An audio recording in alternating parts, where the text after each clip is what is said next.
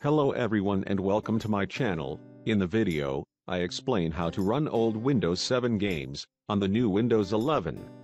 If you like Windows 7 games collection, you will get Solitaire, Solitaire, Minesweeper, FreeCell, Hearts and the rest of the classic board and card games in the collection. The game package has reached version 3, and now it is fully compatible with Windows 11. I will leave the link to download the game package version 3 in the video description. You can download it directly. Open the game package and click on the installation file. Choose the language you prefer. Then press the OK button.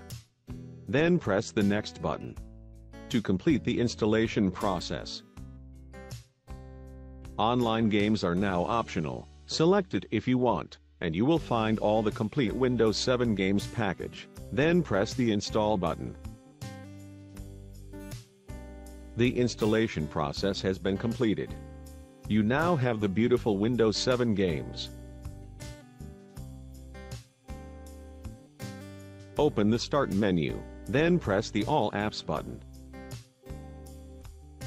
In the list of applications you will find the complete game package. Open it and choose the game you want. The Windows 7 games package is compatible with all builds of Windows 11, Windows 10, Windows 8.1 and Windows 8.